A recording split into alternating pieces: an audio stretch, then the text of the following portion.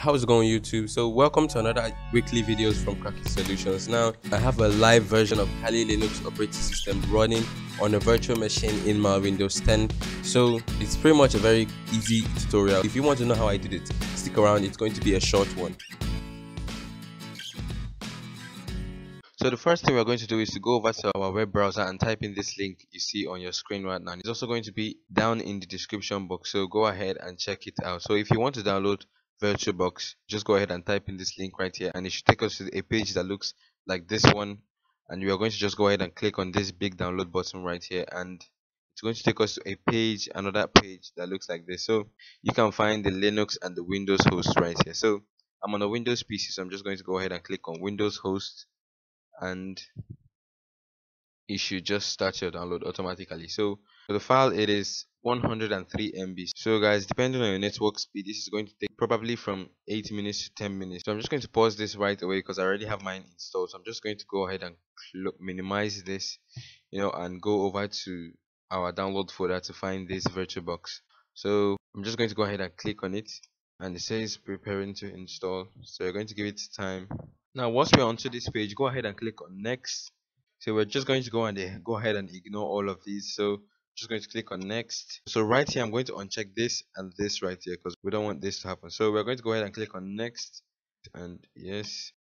So we're going to go ahead and click on install right here, and it's going to start your install. So it's going to literally take at least 5 minutes.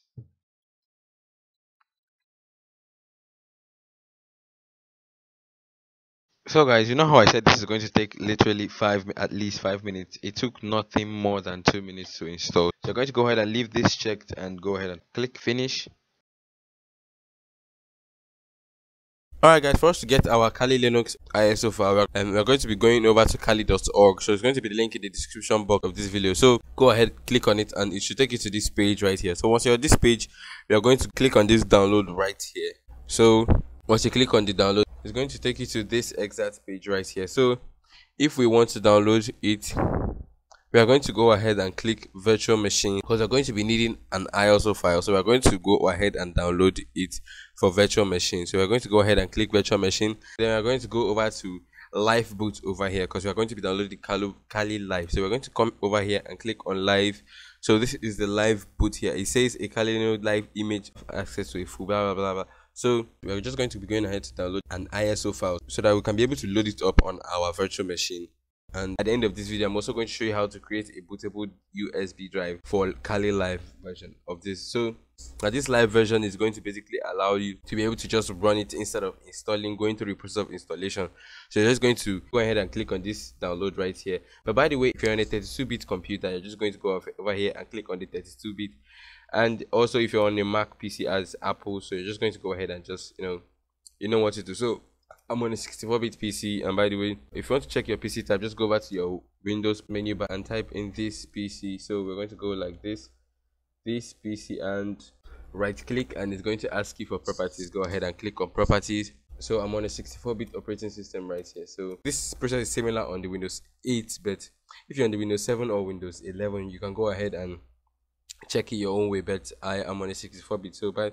So back to the website, I'm just going to go ahead and highlight my 64-bit and click on this download. Okay, now we're going to head on to our download folders to locate our ISO file. So I'm just going to go ahead and send this to my desktop for easy workflow. So I'm just going to go ahead and move this right here and close this up. Now we have to go over to our virtual machine. Alright guys, so here is it. So what we're going to do right now is to go ahead and create new right here. So let's go ahead and click on new. So we're going to just name this anything we want. So I'm going to go ahead and type in Kali Linux. So we're going to leave this as a Linux right here, and version we're going to go ahead to Debian 64.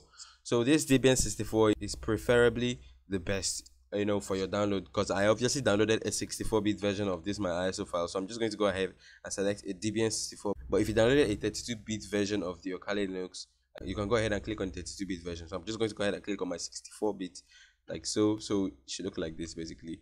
So you're just going to allocate memory size. So I'm just going to allocate. If you go more than this, across this red range, it's going to say an error. So I'm just going to go ahead and give it around 1.4 gigabytes. So we are going to go ahead and leave it as create a virtual disk now.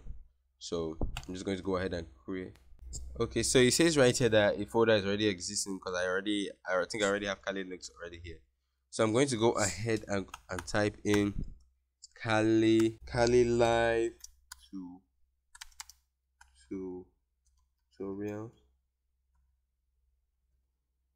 So Kali Live tutorials, that is what I'm going to be using right now. So I'm going to go ahead and click on Debian64 once again, and hopefully this should not have me any problem. So I'm going to go ahead and create. So once you click on that create, it should bring you to a page that looks like this one right here. So we're going to just basically leave this as it is, so you can at the same time also allocate size. So I'm just going to go ahead and allocate 40 gig for mine. So I'm just going to go ahead and allocate 40, okay, 41 basically.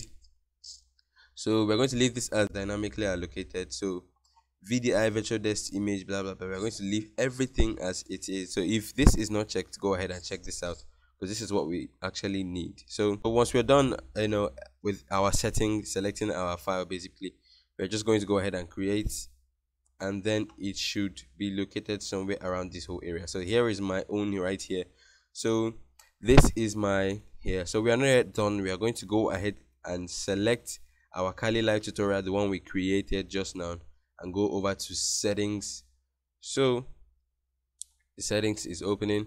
Now what we need to do is just simple. We are going to leave it as it is and go over to system and then processor, and I'm going to allocate it two CPUs right here, so that if your PC can allow you allocate more than two, you can go ahead and do that as well, because there's no reason for us to hold back, because we want our Kali Linux to be running smoothly. So I'm just going to be allocating 2 CPUs, because that is the amount my system is allowing me to go. So I'm just going to go ahead and go to storage. Then we are going to go over to controller IDE and click on this. Then also come over to this disk icon right here. Click on it. Then choose a disk file. So like I said, mine is in the desktop. You can go ahead and locate it wherever your own is, but I moved mine to the desktop. So basically check for yours. So this is my own right here. I'm just going to go ahead and click on it, then open it. So this name should be here to be sure that we are good to go. So once we are done, we are going to just go ahead and click OK. So if you are having this error, having to finish this process, go ahead and check this video right here. Check out this video right here. It's a solution to this problem. So it's also going to be the link in the description box if you have this error, system acceleration page. So go ahead and check it out, and hopefully it should help you out. Then you can come back and continue watching this video. So now that we are done, we're just going to go ahead and click on our Kali Live tutorial and fire it up by just simply pressing start. It's pretty easy. So it's going to take a little time. It's going to take some time to just load up, but we're going to wait. Okay, so this is what it looks like right here. So it said select startup disk, so we're going to leave this as it is. If you find Kali Linux here, leave it as it is. So I'm going to go ahead and click on start. Okay, now it's on to this page. Now what we need to do is to select Live 64. So we are on Live 64. So go ahead and click on enter. Select your Live 64 or your Live 32. So make sure it's live.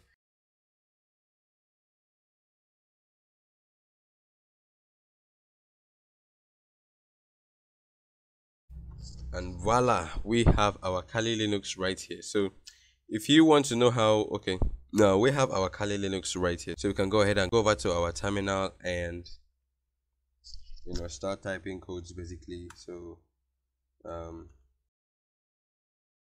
guys, if you have any problem regarding this video, drop it down in the comment section. And also, if you want to know how to make your Kali Linux, your Kali virtual machine go full screen, like mine is half, it's not full screen, it's cut to square. But if you want to make yours go full screen, just go ahead and click on any of these videos you see on your screen right now. So guys, thank you for watching this video. Well, without further ado, I will see you on Monday.